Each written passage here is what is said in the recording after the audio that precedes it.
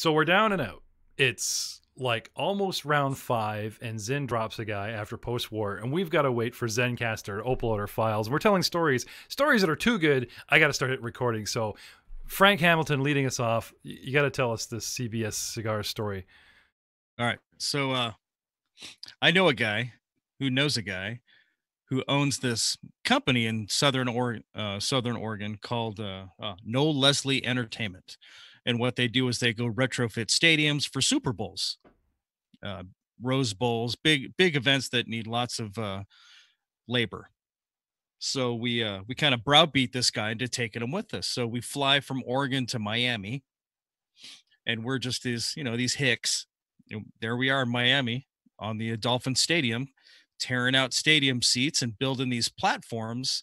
And that's where all the I don't want to call them off, but all the, not the primary broadcasters, like Telemundo was up there, and all these weird like local affiliates, they'd be at the very top of the stadium on these platforms that we built, broadcasting the Super Bowl. And we had access passes and stuff like that, but we couldn't go on the field during the live portion of the game unless you were one of these guys that was critical help. And so we managed to get that, just by brown nosing. And so we were pulling wire for the electricians for the halftime show. We were the guys dragging wire out to make sure all the stages were powered and stuff like that. Well, that access didn't go away after the halftime show. So me and, the other guys stayed on the field during the second half of the game. And we'd stay from there. We'd wander up to the very top of the scoreboard at some point in time where their pyrotechnics would go off. We'd quote unquote help the pyrotechnics guy, and then eventually make our way back down to the bottom of the field. At the end of the game, they have the MVP ceremonies and stuff like that, and the crowd just kind of makes its way onto the field, especially all the the VIPs that pay for that kind of access. And when all that stuff dies down, all the people leave. We're there at like midnight. It's starting to rain. Everybody's still pretty happy. We're smoking cigars. You see the owners of CBS and other big companies, patting each other on the back for, their $1 million made. And we're close enough to them. We're like, yeah, we'll take your cigars. We'll drink your whiskey. And excuse me. And we're driving these golf carts around because these guys, it's forever walk. So we're shuttling these guys back and forth, smoking their cigars, drinking their whiskey. And after about 45-hour longer of doing that stuff, the stadium's almost empty. It's just employees. And the very next day, they're going to cover this $7 million worth of Super Bowl grass with tons and tons of rock so they can have monster trucks the next day. So we jump in these go-karts and we're racing each other down the 50-yard line, peeling out. And like 3 or 4 days earlier, if we had set foot on the field, you're just immediately fired. Is sent home in shame. And here we are now just peeling donuts and just tearing up this grass that they had shipped from Kentucky on flatbed trucks. Where was this story when Messina supposedly locked me in a closet and was interviewing you for our attack of opportunity? Because that, how'd you know you were a nerd? Never was. I was drinking whiskey and ripping up the 750th line, Frank. That's just a good line of questioning for the future. It's like, what's your coolest story? That's a cool cigar story. I'm 19. I'm living in Toronto, and we get a bunch of guys together. And this is when you'd have like video game parties where like you had the split screen, and we decided to drink. And the only thing you could like cooperate on is one of those nights. It's an off night where like we're all free, but we didn't have plans, and we're kind of broke. And there wasn't the steak dinner to go to or the girls to hang out with or whatever. It's like a Friday or Saturday night, and there's about 5 or 6 of us. So we decided to get some really good liquor. And we're going to get stogies, but we're students and just getting into the working world. We're kind of broke. So instead of going the high-end cigar with CBS, like Frank here, we went the low end, and we go to one of those smoke shops that are just like nothing but all kinds of wine dip filter stuff and like the smoke shops they used to have everywhere. And we're going to get the worst, horrible, nastiest cigars we can find. And we find $3 ones. We get excited. We find $1.50 ones, $1.15. We're getting all excited. Then we find these plastic candy containers right on the corner of the till. How did we miss these? We're bringing $1.50 cigars all giggling to the till. And then we see these 89-cent cigars. And we get all excited. And then we see the one beside it is like 73-cent cigars. And we get even more excited. And then the store owner almost threw us out. We're getting so excited. We hadn't even started drinking yet.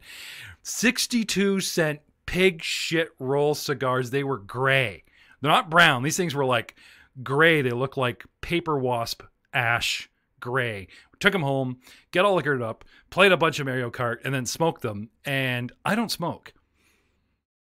But you know, that 62-cent cigar, I'll never forget that, or that story, or turning green. Hey, look, Jeff's as gray as the cigar.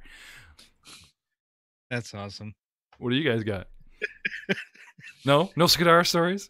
I'm the other end of the spectrum where Frank Hamilton is hanging out with his Hamilton tickets at CBS. You know, I'm like playing Mario Karts at 19 with the 2 ranges that Frank and you have set up. I can only hit somewhere in the middle.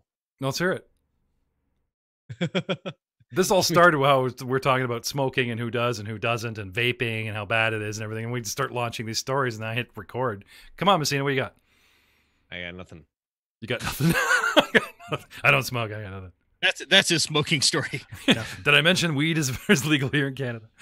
How about you, guys? Nothing I'm that still I in my care to prime. It admit hasn't in happened yet. Public. Yeah. I can do a public. Matt, you're right here for me tonight. Doing the high five. Keep hitting your microphone. Like Keep hitting your microphone, Messina. See how long Merrick Wait. stands up. Oh, no, wait. Merrick's down. Just waiting. Why are we waiting? Why are we burning time? Because we're waiting for like the last files to upload so we can play again. And come on, Joe. One of us. What's up? There's got to be a celebrity rub elbows with / or a cigar story you got for us. Well, back in the day, in the younger days, when Billy Bracken was amongst us. yes, we was doing stuff with Mr. Bracken, right, for guitar tech extraordinaire that he still is. I got to pull up that Facebook photo right now. Go ahead. I had to cover a show for him because he was doing another tour. So I am not a guitar tech. I'm a bass player. You're a bass player, not you play them. You don't. Yeah, no, it's slightly different, right? But so I had to cover for him freaking David Wilcox out in the what the hell was it called? The Darnell, I do believe, in freaking Wasaga Beach. Also known as Dardanella. Carl. Yeah. Is his real name Dardanella. Carl? Yeah, it's Wasaga really Beach. far. Yeah, Wasaga Beach. So yeah, Yeah. so I was doing that show, right? Nice and easy. Right. Met all the guys, drank too much before the show, enjoying myself.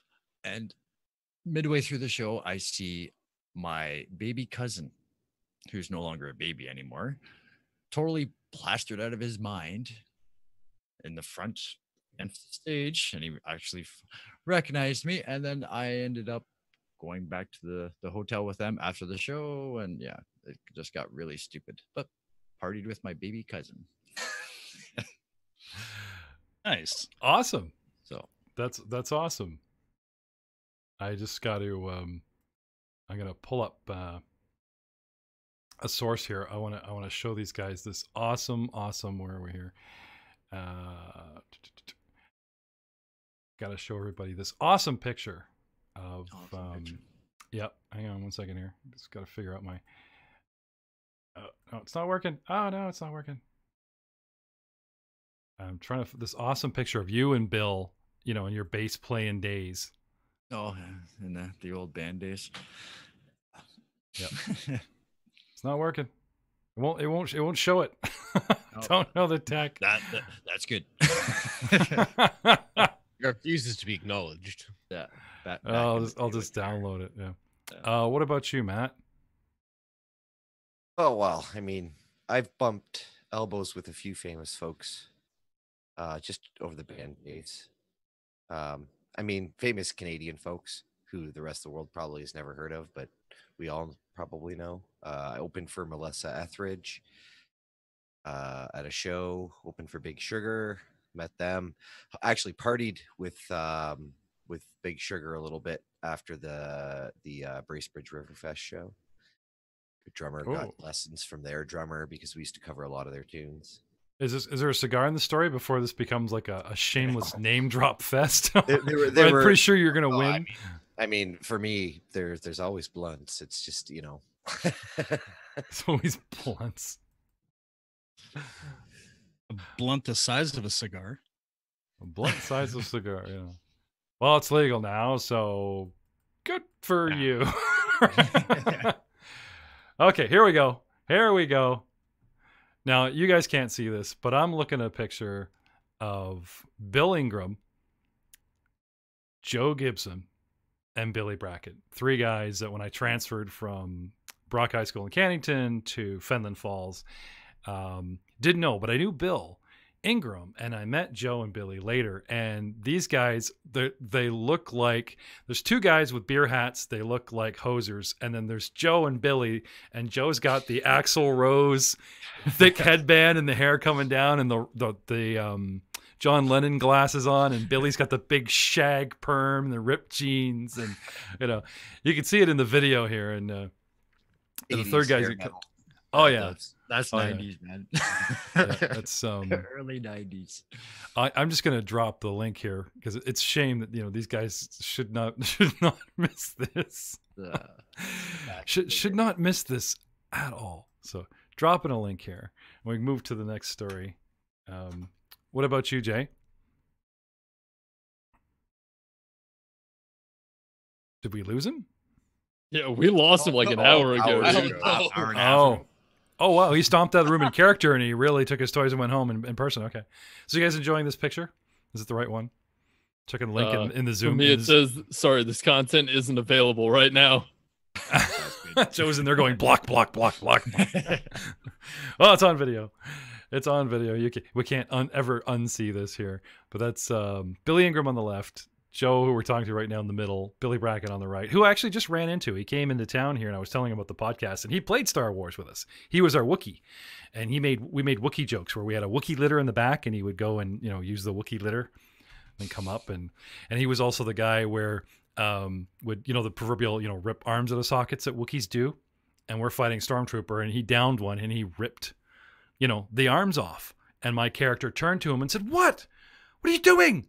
And so he turns and he's like, as a Wookiee. I'm like, "There's no prize inside." Gotta look. Gotta look.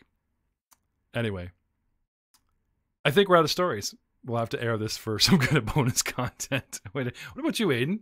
You got any rub elbows? Not really. I mean, No, it wasn't you smoking a blunt with Snoop Dogg? No, sorry, that was Fluffy the entertainer. no. I mean, closest was when I went up to the Summer Slaughter tour when they dropped by Tempe, Arizona, I think, or it was Mesa, a couple years back, and I got to see Arch Enemy, Veil of Maya, and whatnot. But I mean, I'm only 21 right now. My good years are in front of me, hopefully. At 21, I was waiting on Roger, Rick, and Marilyn, the Roger of the Rick. Hate to break it to you, but it's all downhill from Yeah, there, brother. and that was my concern. But I don't know. I mean, I don't have any wild stories. I never did anything wild in my wild younger years. It's a golf cart. Frank was doing 4 miles an hour. It's just how you picture the awesome. Okay, you know those. You ever see those movies now where like they're doing all kinds of stuff and you're in the movement and the moment and everything. Then they just cut the music and do a pullback shot and you just see a guy doing something silly. Yeah. There you go. Sorry to ruin Frank's story, but don't worry, man. You're like, it's not how you live. It's how you live in your memories. It's the post-op of memory that's so awesome. No, I mean, trust me. I Not have the a lot story. of great It's the memories. storyteller. Yeah, that's Just right. none that make a good story. And trust me, I'm a great storyteller. I can't make any of this shit sound fun or interesting for people. Okay. You'll learn. Just hang out with us longer. You'll learn. We're still uploading Ryan. Yeah. So I'm going to kill this. So That, Ryan. I hope you enjoyed story time, everybody.